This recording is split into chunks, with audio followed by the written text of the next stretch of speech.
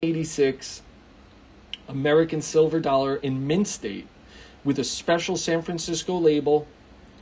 If this coin was graded just one notch higher, if it was an MS-70, it's a $7,500 coin.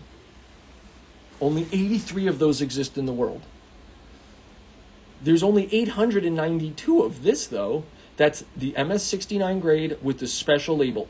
That's less than 1,000. So you're getting to buy into something very rare and something very beautiful all at the same time.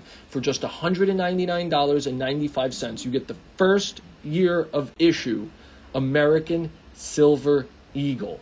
The United States had stopped producing silver dollar coins in 1935, meant for circulation. Silver coins that are meant for circulation. Mint state coins meant for circulation. They went all the way from 1935 to this coin right here, 1986. So this is the first year of issue, American Silver Eagle in mint state in our special NGC certified slab, 69. Mint state 69. Again, there's only 83 of them in a higher grade, and those coins fetch $7,500.